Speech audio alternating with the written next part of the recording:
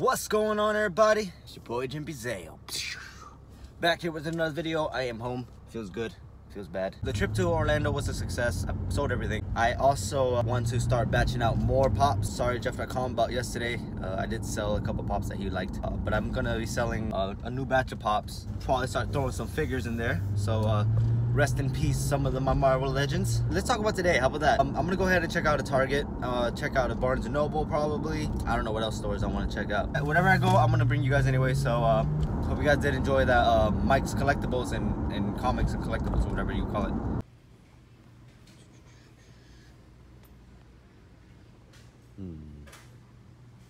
So many pops, nothing new, except for this.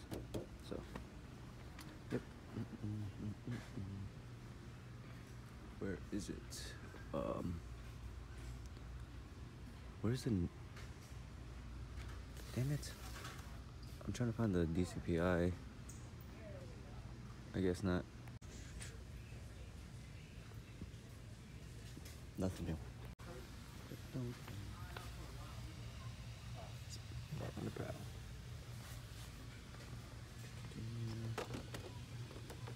Akira.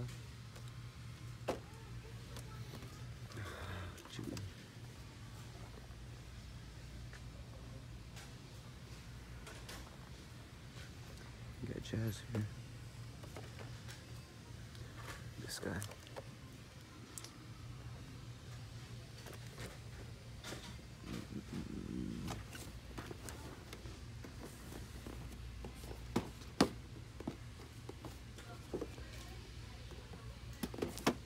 Metallic silver, because I will be painting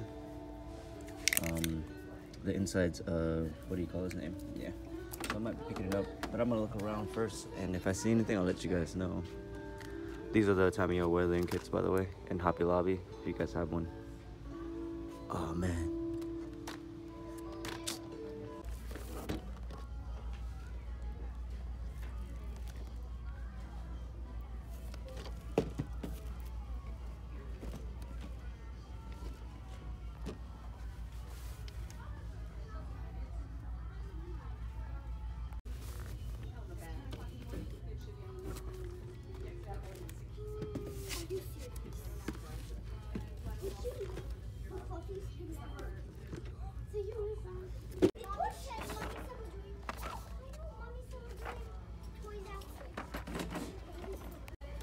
And they have the steamboat here.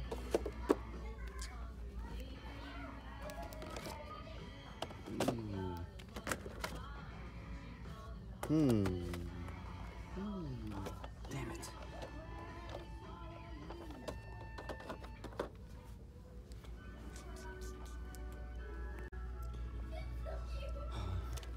He's going in my collection. Hawthorne.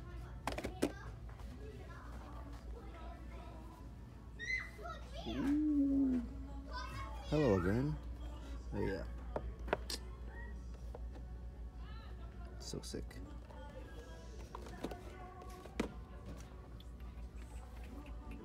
Ashtray red frame. Yeah, I think that's him. And look how big that sword is, yo, on his back. Unfortunately, one of the little clips that clips one of the boosters that they're on, it was actually broken. Or not broken, but like it's supposed to be like a C-clamp, but it was like this. So I had to break it and make it in, or push it in a little bit. Try to fix the best I can, but this is what he ends up looking like. I haven't weathered him much yet. I haven't put any weathering on him yet, as well as the water decals, water slides. But I'm actually going to take my time learning how to do it correctly, because I don't want to mess up any of my Gundams, especially this guy. He's too sick. I'm gonna actually show you guys how he looks with the sword transformed to his different states. So guys, this is one of the forms. It's pretty cool. Pretty cool. I'm not a big fan of the whole top part. Obviously it doesn't look as good because I'm rushing through it. I'm definitely gonna keep it like this. I have another sense of what I want to do. So let me actually show you how the bow looks. It looks pretty cool, but it's really hard to keep stable. So obviously I told you guys about the whole wing situation. So I just want to show you the bow. just in case you guys wanted to see how it looks. It looks really cool. And here is the final one that it transforms to. It's a little fragile because I brought it to the highest setting, but it's pretty sick. Look at that. Oh my god, it's backwards. I gotta fix that real quick. Hold on. My bad. But as you can see, the boosters are pushing out and everything. And this is kind of like its attack position, or flight mode, you can call it. Yeah, I'm loving it, man. Loving it.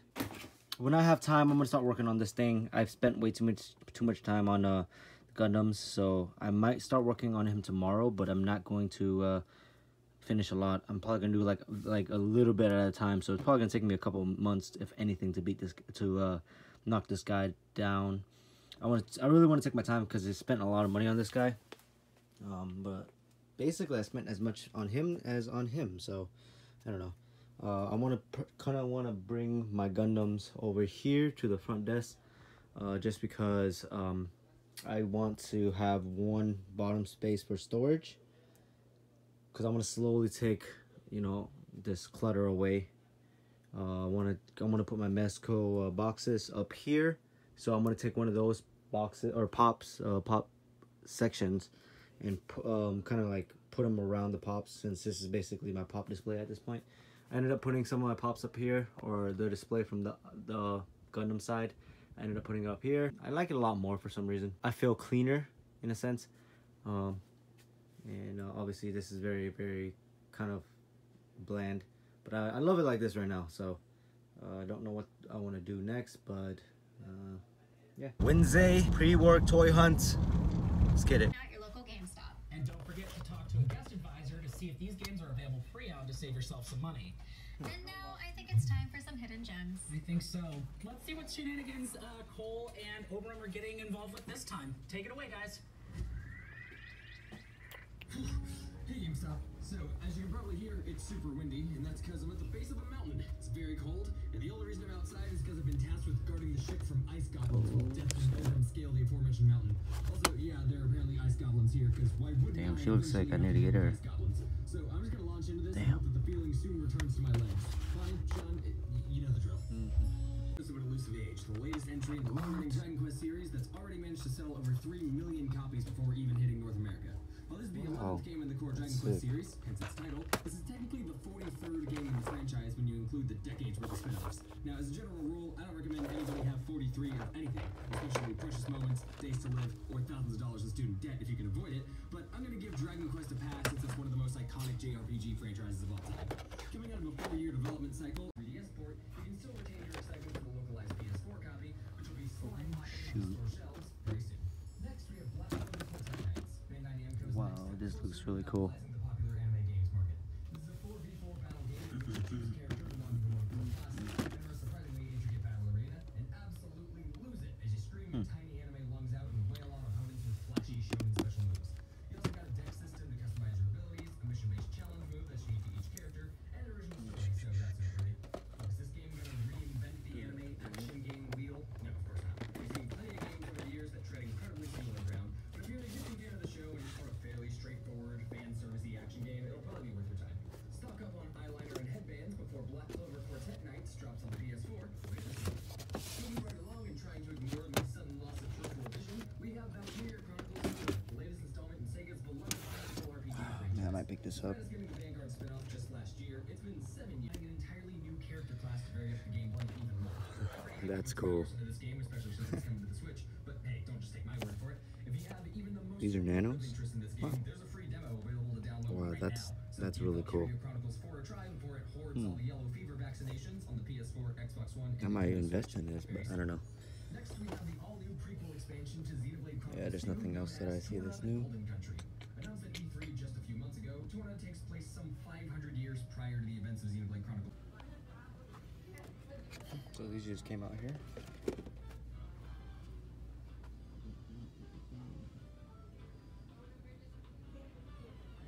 I've never seen this, dude.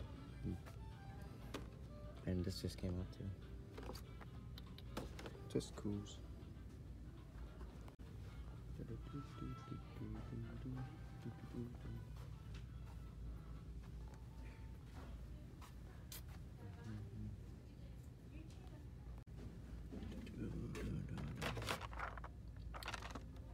get 2 of them.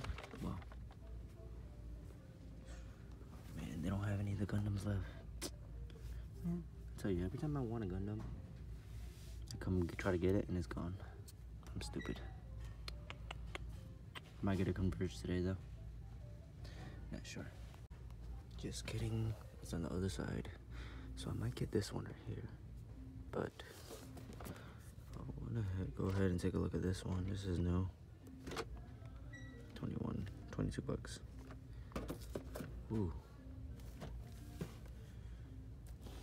Riku.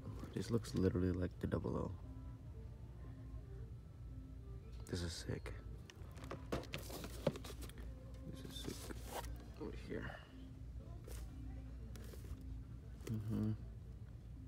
Kinda want this guy. Thinking about it.